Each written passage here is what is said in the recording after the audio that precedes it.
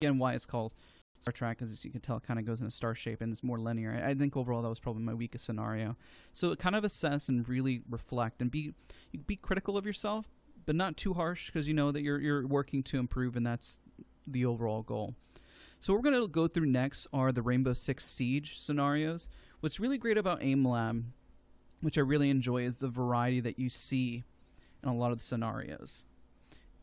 It's not just grid shot. I know grid shot is very, very popular, but you can see a lot of improvement from switching things up, things you're not used to. Even if Rainbow Six Siege is not your main game, there is so much to learn in terms of accuracy and overall improvement. So in this scenario that you're looking at, this is where C4s get thrown at you periodically. This will help on your precision and accuracy to help you improve your aim. Let's say you don't even play Rainbow Six Siege. There's a lot of applications for this, whether you're shooting something that may be running towards you or just trying to make sure that you're accurate. You don't want it to blow up in front of you. And that's the overall, well, exercise and goal. So if you miss, it's perfectly fine. You get more points if you hit it while it's in the air. Just the goal is for it to not to blow up. You can move your character in-game if you like. In this case, I'm going to have him stay still until I don't need to. Just kind of hold the angle. But if you want to throw yourself off, you can kind of jiggle peek left and right.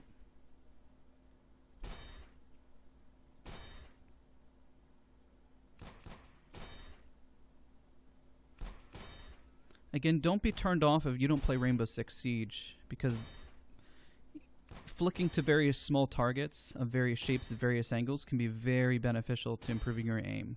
Even if Rainbow Six Siege isn't even my main game, I still actually thoroughly enjoy the scenario and definitely learned a lot from it.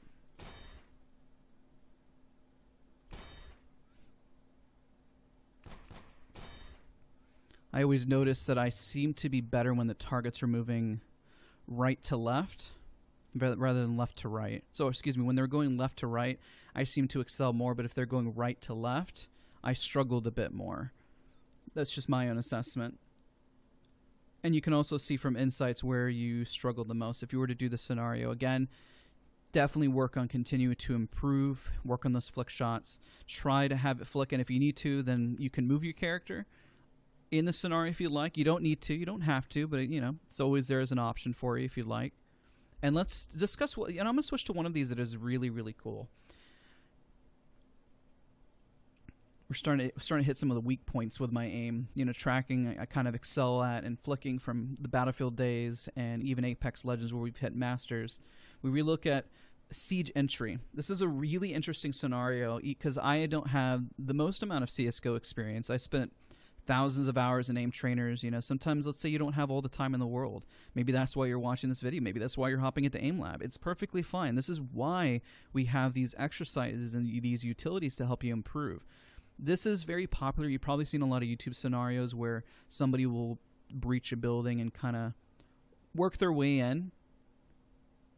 So while this is labeled as Rainbow Six Siege, this is such a cool scenario. I really like this one. I think it taught me the most so far. Also, there's one about memory where I was definitely struggling with. But of course you move, and they shoot back if you take a little bit too long. So cutting corners and slicing the pie is very important. You've probably seen that a lot in Valorant. As you cut and you want to stop your movement and take your shot. And with this scenario, you want to keep moving as fast as possible. And as you continue to improve, you start to maximize on your movement and get faster and faster. And it's okay if you struggle a little bit. That's the whole point. There's only so many areas that an enemy can be. I understand this from Apex Legends, so if you're not used to the overall map and you don't know where all the targets are, that's perfectly fine. And talking when you do scenarios, like I mentioned, is not always the easiest thing. Sometimes that's why you hear people so quiet. You got to watch your back in various angles. That's why I got hit here. It's a good example of not knowing where enemies are. But remember, whenever you enter the room, there's only so many locations that they're going to be at. It's called slicing the pie, and this is such a great demonstration. In fact, it inspires me to make my own YouTube video on this specifically, just because it's so... It's honestly a lot. I can see myself popping in music and enjoying the scenario just endlessly, and you can hold shift to start to run a bit more. The goal is to keep, and we're going to do this one again as we get a little faster. I breached incorrectly there. Cutting the angle and slicing the pie. Slicing the pie. You know, I'm going to do this scenario again with you guys and really talk through it. So slicing the pie is whenever you cut an angle, think of your field of view like a pie, like right in front of you. If you can just imagine that for me. And as you cut it, think of this as like a pie, and you keep going a little more degree, and you cut the pie. And remember, your hitbox when you go up and down is super small. So as you keep moving through, and this incorporates everything that you've learned in terms of your overall aim and accuracy. Like, you can understand the concept, but as you keep doing it, you need to learn and continue to get better and better and better, so you know where enemies are at. So if we breach again, I'm going to restart this scenario and talk to this. This is just so... It's awesome that AimLab put this in. I think this is fantastic, and it really, really teaches. So there's only so many areas that an enemy can be, and if you don't stand still, then you don't get the shot. So remember, if you know an enemy could be here, and you cut the angles, knowing where they're most likely going to be at, it starts to rely less on aim and more on predicting an enemy and where they're going to be.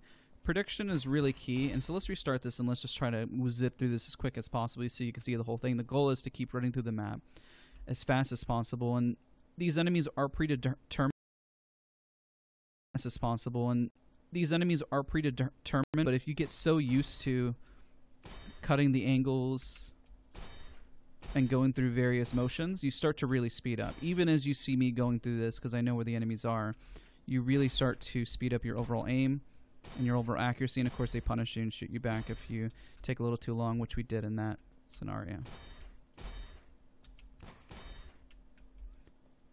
So remember to keep peeking, go through this as quick as possible.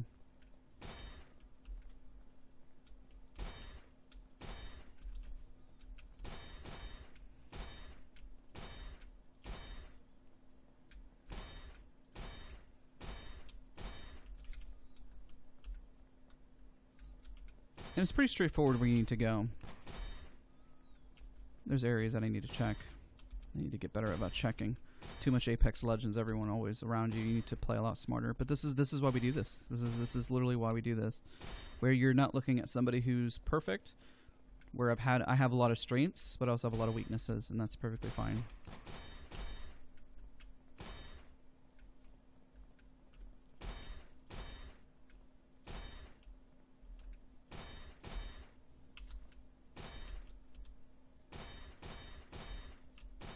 If I stood there actually in game, I definitely would have been dead. But we learn, right? We get better.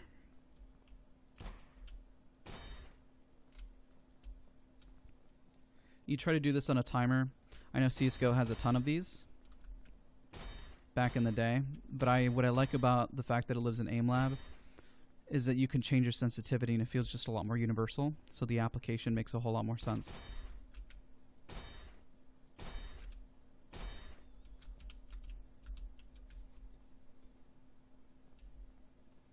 And then you're right back at the start. And you just kind of rush right through again. So this says a high score. I know I always put all these in. Let's see, what is the average score that we see on this? For Siege entry, I don't think I was able to get this on the leaderboard, but can always continue to do better and keep rinsing and repeating. And if we did it one more time, I just kind of want to do it one more time for exercise sake. This is such a good one.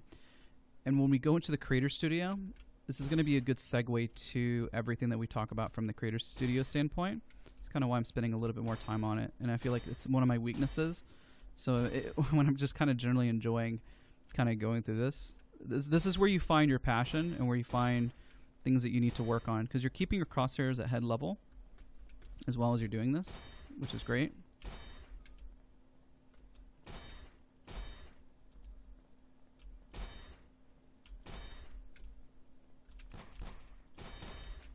I don't know why this hall always trips me up as if there's going to be 3 there.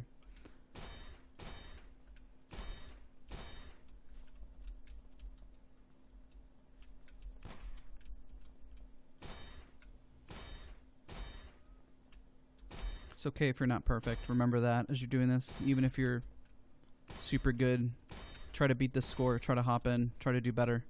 Try to be better. That's the overall goal. As long as you're motivated and hop in and you want to be better, then I feel like I did inspire somebody today.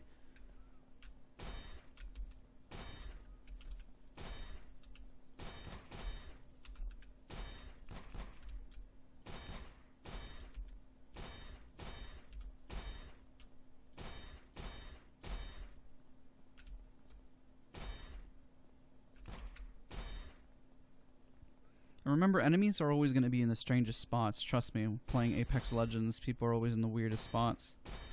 But they start to become predictable over time, and that's part of the magic of things. If you start to kind of think outside the box of where enemies could or could not be, then you've done half of the work, right?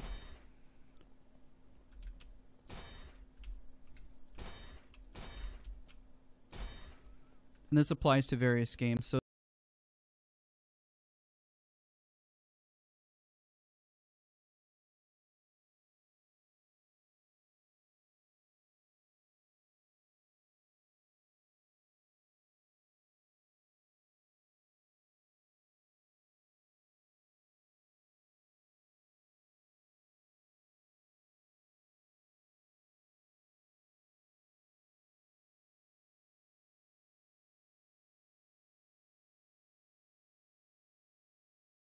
audio version where you hear the audio, spatial audio. This is really good at whenever you try to decipher where audio is. I'm going to give you a guide to this one. This one's going to be very beneficial to really help you out, because there's two types of audio that you'll hear. When it sounds a little closer, it's 2 clicks away. So this one's really close on the right, close on the left. A little louder. Kind of slipped a little louder. There we go. Left. Okay, let's do this one again. I'm going to reset. You really got to turn your headphones up. I'm going to turn my headphones up because I had them a little low. It's kind of hard for me to decipher. In terms of headsets, what you want to do is have one that has enough bass. This is why some pros will use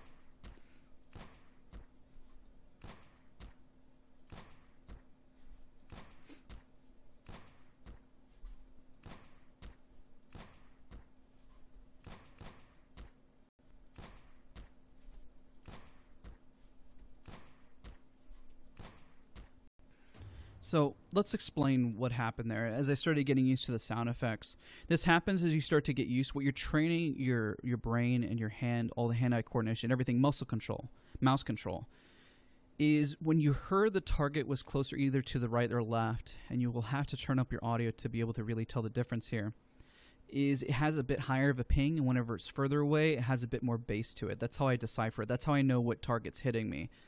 I'm going to do this one again, and I'm going to talk through it best I can as you're aiming, which is it's not the easiest thing in the world, believe it or not. I challenge you to try having a conversation when you're trying to hear it, and I'll try to let you know if I get it right or wrong. 2 away. Right. 2 away. This one was close. Left. 2 away to the left. 1 away to the left. 1 away to the right. 2 away to the left. 2 away to the right. 1 to the left. 1 to the right. 2 to the right. 1 to the left. 1 to the right. This is hard to talk to, actually, believe it or not. I wasn't listening as well to that one. I'm sorry. But you get the point. 1 to the left. I didn't hear that one. There we go. 1 to the left. Let's do the right. 2 to the left. 2 to the left. There we go. We're back on track with the audio. It kind of shows you how important game sound is, doesn't it? I would literally lift my headset for a second there to get an itch, and then I completely am like lost in where I'm at. That one was not very good, but we were trying to talk through it, and it's a lot more challenging than you realize. It's like trying to read a book out loud. But at one point, I even had an itch. I know you can't see me, but you lift your headset for just a second. It's why when we play competitive games of how important this stuff is and how much of a difference it can make. Even your headset and audio, just to be able to decipher where an enemy is at. If you heard a shot, to be able to flick to that general direction and understand the difference in the audio makes such a big difference. Because I can flick back and forth at a pretty fast pace, but I'm definitely going to slow down if I have other things going on where I have to calm and say, this person is low, he's over by Heaven's side, in, you know, Valorant comms, or he's cracked, he's super low, Octane just used his jump pad to get away, or you're trying to calm in Rainbow Six Siege. All those things add up. They really, really do. And it's why you do these type of exercises. They're very unique to AIM Lab, but I think they're really cool. Okay, let's go to the main screen. And let us do detection shot. This one's this one's pretty challenging, but this will teach you to really calibrate your monitor. It's like finding Waldo and trying to aim as fast as possible to it. There are games that are very difficult when it comes to visibility, and if the game is extremely difficult visibility-wise, then perhaps you need to change your color monitor, or the color calibration, anything that kind of change it up. That's why BenQ has certain things like Asus, Alienware. It doesn't matter really the brand. I'm just kind of throwing them out there, giving examples. But you would have to find the target, and if it's gray to gray, seeing where the target is at. I even see it here at the start. There we go. Once you kind of get into a groove and your eyes settle in on it, trust me, you start to see it. I guarantee you guys probably don't see these at the start either. But once your eyes adjust, it's like adjusting to the dark. Once you see it enough, you know what to look for. Like at first when I was looking at this, I had no idea what I was looking at. There it is. But your eyes will adjust and see the target. So if you're trying to hit something really far away, I got this question a lot in Battlefield. Way back when. I didn't see that when I was trying to tell a story. Way back when I was playing Battlefield, and you would try to see, how did you see that guy a mile away? How did you see his head? Well, over time, you start to predict where enemies are at, and I can't find where's Waldo at the moment. It's kind of embarrassing. But then again, I'm trying to tell you a story of how Battlefield works. The visibility is really hard and really low. You zoom in, you start to know what a head looks like.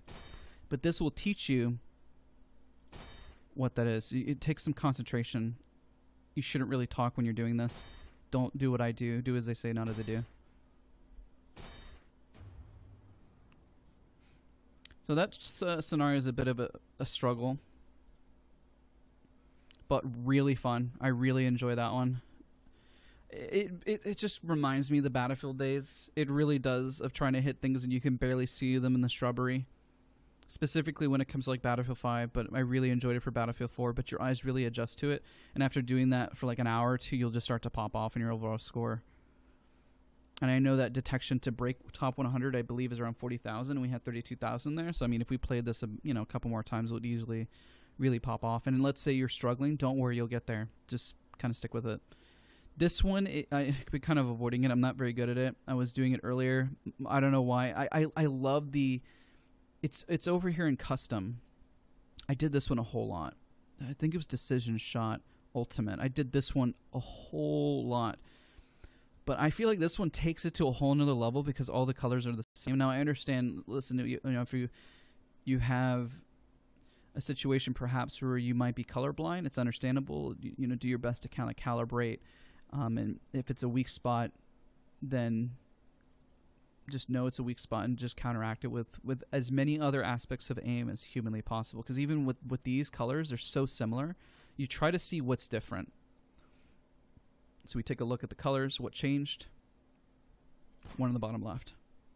So what colors changed? I think it was the left one, yeah. And it gets harder as you keep doing it. You have to memorize it. I think it was one on the bottom right. Nope. Okay. And it kind of reverts back as...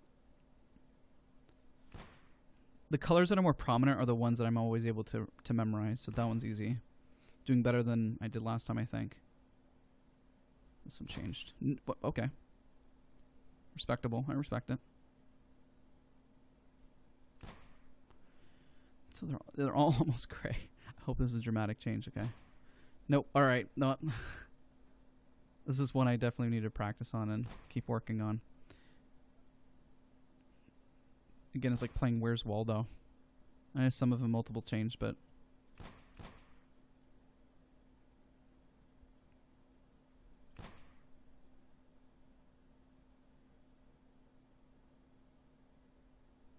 I actually have no idea. I focused too much on the left side of the screen when I should have focused on the right too.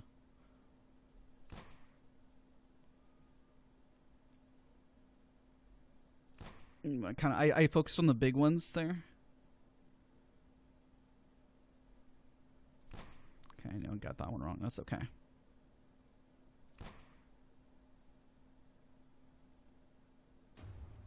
Well, that makes me question a whole lot about my life. But that's why we have these here, and that's why we work on them to get better, right? So I would definitely just probably spend a lot more time on this to kind of tell the difference. Especially, this is great when you're scanning the horizon and trying to look for variances when you're playing a battle royale such as Fortnite, Apex, PlayerUnknown, and you're trying to make sure if you see a variance, if there's something running across the screen, you remembered where everything was at on the screen, but if something changes and you realize after flicking right back to the location there was a change, you know exactly where to flick to because you know that something changed. And Rainbow Six Siege is really heavy on that. It's probably why I'm not very good at this scenario specifically, because Rainbow Six Siege, the palette can be very dark, and you have to look for variances to make sure if you see something. So this is a really great scenario for any of those that are practicing Rainbow Six Siege. It really does test you. It's really, really strong. So what we're going to do now, we've gone through quite a bit of scenarios. Let's recap. We did Siege Entry, Siege C4 Arc, Siege Capacity, Siege Detection Shot, and Siege Audio Spatial 45. And then for the tracking scenarios, we did Sphere Track 90, Arc Track, Star Track, Micro Star Track, and Reactive Track. So a lot of scenarios. There's so much to learn here. So as we mentioned before, what we're going to cover now and kind of discuss, we're going to review most of the Creator Studio stuff. We're going to go through the Creator Studio and really highlight why the Creator Studio is so beneficial, because you have all these great scenarios. But listen, remember at a gym, you start to create your own regimen of what works for you. I know as personally as starting to get back into working out again, you really start to focus in on what works for you and then what doesn't. Right? So if you realize this machine may not help you as much, maybe you might kind of go to free weights and start to create your own exercise to isolate a muscle, and that's what the Creator Studio is all about. So let's go into the Creator Studio and let's start building. Let's review some of the maps, because I think they're also really cool, the maps. I spent a lot of time on them and how true to life they are, because we're going to create a flicking scenario and also tracking scenario from scratch, but I also want all of you guys to see, by putting bots in various locations, how easy it is just to put a bot from a template. Let's go from the template and let's look at bind. And we're going to walk around. We're just going to walk around and take a look at it and show it in real time. And how true to life this is. For those that we were just kind of on one of these earlier, but just taking a look at bind, taking a look how it looks. You can sprint, you can run through. You can set the bots however you like. Cut corners. This should look very familiar, and you should know the game. See it whenever you watch tournaments all the time. So if you work, you can set bots to various spots. You can literally set a bot that comes here and has a waypoint here, which we'll talk about in just a moment. You can put bots in various areas. Look, there's Heavenside, like we were referencing just a minute ago. If you run it all the way to the back, there is a bot here that just kind of auto spawns, and then boom, it's done. But it doesn't have to be done, because let's just go through the whole map here, and really, I just wanted to get your wheels turning as you start to think about where you can place bots to try to practice. Remember, I talked about isolating the muscles, right? So maybe there's a point in this map. This is why this is so much better than just doing CSGO bots or anything of that nature, is that let's say you know this spot over here at this split, and I know there's like that's supposed to be that teleport here. But let's say at this split you always get shot at this angle, and this is a really hard shot for you. Well, you could technically put a jumping bot right here. All right, I'm going to put a jumping bot right here, and you can see the other point of view from over here. This gets your mind going, and that's really the beauty behind it. And you can see that it really has a full side of the map.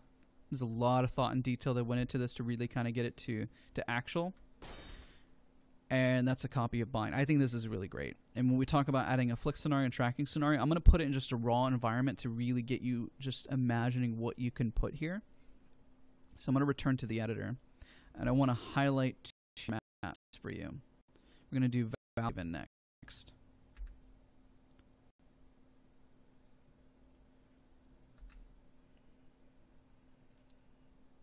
Okay. I'm just going to play and hop in here, and then we're going to go through all of the tools. We're going to go through just about all of them. I'm going to keep it very basic so you don't feel overwhelmed, but the whole reason why I'm showing the maps first, because you realize how much play potential you have, and you don't have to make a map. You don't have to. You don't have to make a map, technically. We should recognize...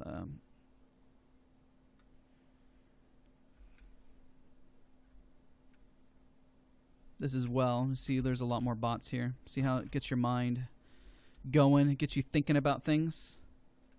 This is a long shot. I can't tell you how many times you've seen an op at this angle, right? And as you kind of bounce around, you kind of see the map from various points, because, you know, whenever you start, this is you know, a very popular spot. So if you put a bot that just kept coming through right here and would go yoink, yoink, yoink, yoink, be very, very beneficial to improving your aim, especially whenever you realize what you have issues with in terms of cutting the corners. And there's already some bots in some predetermined spots already. Just kind of get your mind going. And it's okay if you miss shots. Don't worry too much about that. I know there's a bot up here that's kind of by default. And then we go all the way back down. And let's talk about... there he is. That's the one I was referencing. And there's this guy. And let's showcase one more map. Because then we're going to get into the creator. And there he is. He's up top. Told you. I knew he was there. I was going through this quite a bit. Quite extensively, going through all of this stuff. This is the goods. This is the meat and potatoes, giving you full functionality of the gym and knowing that you can pretty much do whatever you want. Let's go from a template again. Let's go from a Rainbow Six Siege map. You might recognize this one, actually. I mean, you should, especially if you play Rainbow Six Siege. They picked the most iconic maps, which is really cool.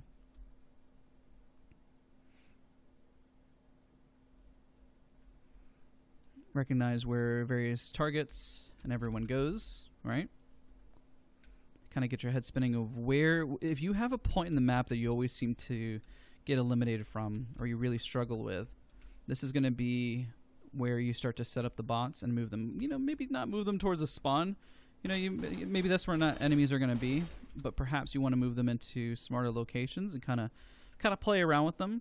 But we're going to strip this down now to bare basics. So now that you've kind of seen, just realize the potential, seeing what a finished product can look like, and we're going to go really, really basic with this. So don't worry about feeling overwhelmed thinking that you have to create some sort of masterpiece like this, because I am no masterpiece creator myself, but I at least can teach you some of the basics so you can hop in here and have yourself some fun, right? And that's really going to be the focus. Okay, so let's create a tracking scenario. We're going to do something from scratch, just so you kind of get the overall tools and get to have some fun. Because once you understand the basic tools, realize that you can move any of those bots and hit play, just like I did there, and then hop in and have some fun. There's also a video guide that AimLab has. It is very helpful. I recommend the one that it mentions with setting up the bots. It might be a little overwhelming for you to place a lot of stuff in various areas. It starts to maybe reference Roller Coaster Typhoon, but just kind of get right into it and just set a bot down and then just understand the power that you have, which is what we're going to do right now. Let's get into it. Let's build a tracking scenario. Now, I'm going to give you some quick tips. I'm going to call this tracking scenario. And then we're going to talk about the custom guns that you have, because you can change them up, which is really cool. So I'm going to create this level. I'm going to use this terrain pattern, and there's a reason why I'm doing that. I like the terrain pattern, and then if you hold right mouse click and then you kind of fly up in the air with the AWAS, you can see here I have my object. I like the tile patterns because I like to put up walls to kind of create an area. You can create it very simple. Just imagine all the AimLab scenarios that you have, right? If you look on the upper right here, you can put in various objects, various targets. You can put shapes. You can see cylinders, physics, the grid, but we're going to keep this really simple. All we're going to do is just put some walls. Put some walls down. I'm going to use sci-fi. I like the sci-fi one. Put a wall here. You just drag and drop it. So I like to go 1, 2, 3, 4. This is why I use this tile. Just FYI. That's my personal preference. You don't have to use this. You can rotate this object. There's a bunch of keys down here. There's a lot of key binds. So if you keys down here, there's a lot of key binds. So if you prefer having the key binds, maximize on those. I like to just click on it and just drag it. That's my personal preference. But you can click a keybind and then go to this right away, and then you're going to be good to go. And just count 1, 2, 3, 4, 1, 2, 3, 4, and you can move this around as you click on it.